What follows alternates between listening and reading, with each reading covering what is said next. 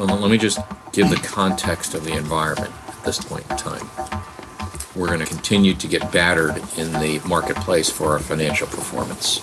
In the fourth quarter, with all the launches, and in particular this one as well, I want to be able to go into the Detroit Motor Show and say, well, look, we're launching the products and we're regaining our momentum here.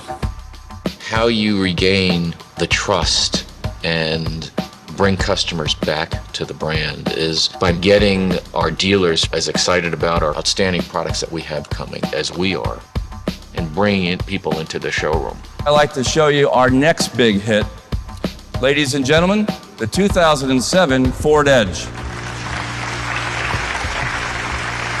When it comes to the future of Ford, our way forward is going to be paved by breakthrough products like Fusion and Mustang and F-150, and Edge is just the next new vehicle to really show where we're headed for the future. We've been waiting for this from Ford. We're all very excited. I'm encouraged about the products, really encouraged about the Edge. The Edge is something else. That's a fantastic product. We run into people in the building all the time, and everything's going well on the Edge launch, right? Because my kid's college education depends on it, We have to be number one in everything that we do.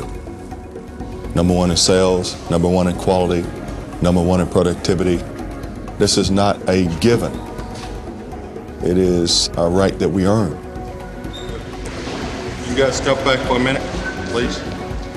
A vehicle is a mosaic. It's 1,000 different pieces, and at the end of the day, all those pieces have to come together in a way that not only provides us with a vehicle that we build at the right price and the right cost, but we build it in a way that the customer not only needs it, they want it.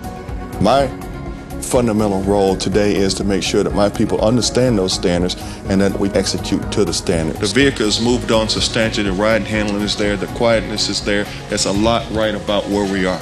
A lot of things have to come together in order to make it right. And that's really the essence of building great cars and trucks.